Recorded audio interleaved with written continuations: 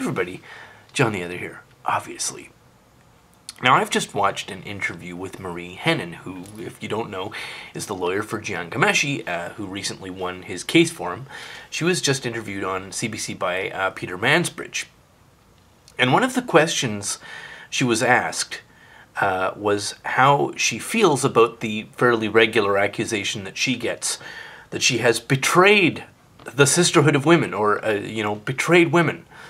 By what? By successfully arguing a case in court, by representing a male defendant successfully, or perhaps by repudiating the lies of a pack of lying false accusers? Now, wrapped up in that question is an assumption about women that is far more crushing and indicting of women than anybody fielding a direct accusation against Team Woman. And it's this, that a lawyer, a very successful, very talented and accomplished female lawyer, has chosen to argue what she sees as the truth, what she sees as justice, has fought for a client successfully who happens to be male against accusers who happen to be female, and because she didn't take the side of Team Woman, she has betrayed her sisters, or is a labia traitor, or any other of the vernacular that you hear tossed around so freely. What a utterly withering and crushing indictment of women that accusation of betraying Team Woman that actually is. It suggests that a lawyer who values the truth above a pack of lying, happen to be female accusers, should have just thrown her sense of ethics out the window, because the correct sense of ethics would have been whatever choice benefited those people just because they had vaginas, the same sexual organ that Marie Henein shares with them.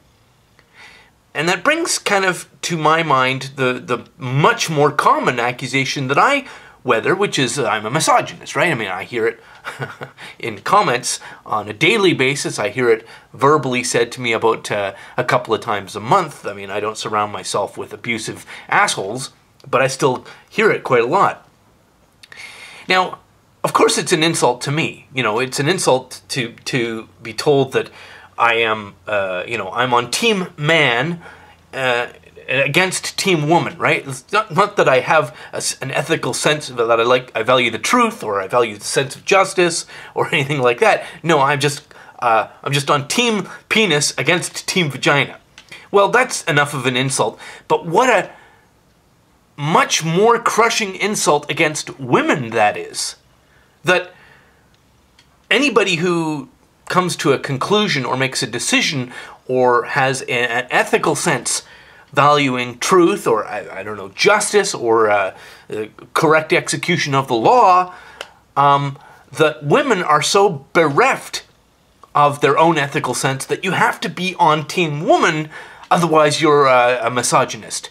How depraved do we actually believe women are to use that rhetoric?